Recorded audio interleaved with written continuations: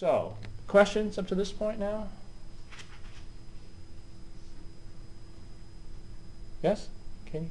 So the previous slide is like the alternative order for the before. Right, yeah. So I'm giving you sort of one example that goes in that's kind of indicates one claim, and another example that indicates the other claim, right? And sort of pointing you to the two warrants that would shift the evidence in one direction or the other, right? So the first example is really, well, it's actually her claim that, so I guess the evidence is really the way in which Helen Keller learns language from Anne Sullivan, right? So that's the example. That's the evidence, right? Helen Keller doesn't learn language until Anne Sullivan comes to teach her language, right? And so that's the evidence. And then Keller, on the one hand, is laying out this claim: I couldn't have learned language without my teacher, right? Therefore, language must be taught. Right? But there's this other way of reading that same evidence, which is to say that we're going to read Anne Sullivan's interaction with Helen Keller not as teaching. We're not going to we're seeing what's going on, and we're not going to say this equals teaching, but rather we're going to say this equals a community of speakers.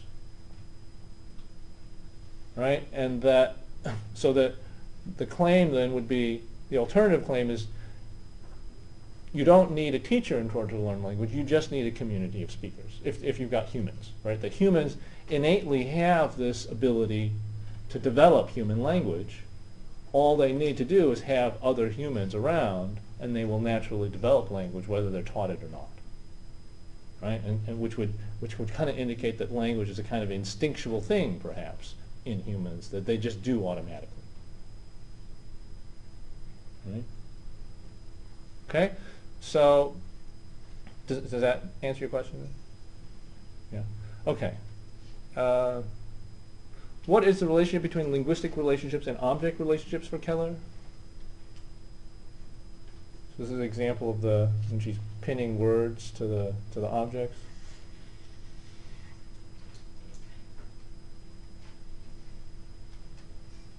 Yes. Your name is Jacob. Jacob.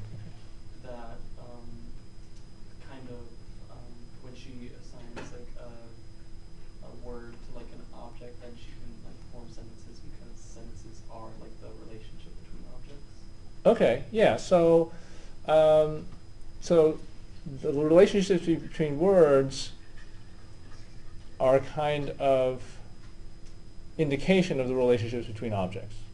Right, so there's a kind of correspondence between the relationship between sentences and the relationship between objects. It's just that words you can manipulate, and the objects you don't necessarily.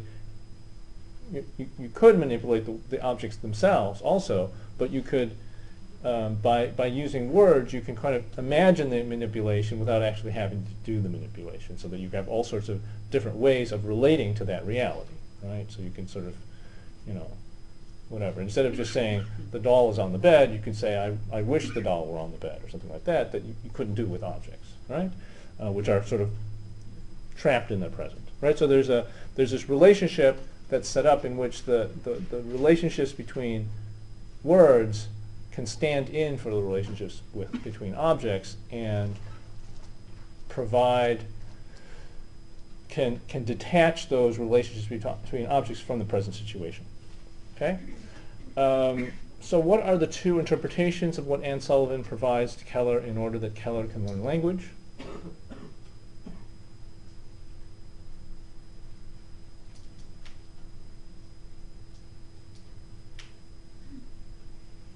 Yes, Kate?